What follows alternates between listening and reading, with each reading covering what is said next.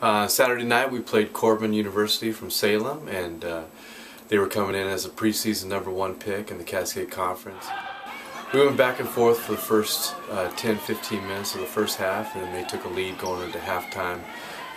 Some really good shooting on their part, and we came out of the second half and kind of traded baskets to begin the second half, and then we went on a 15-0 run to close the gap and get within one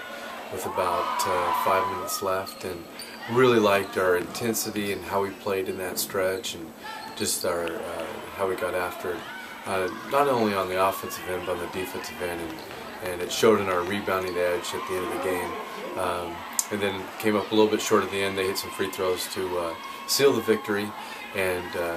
we're back on track this week with a couple more non-conference games.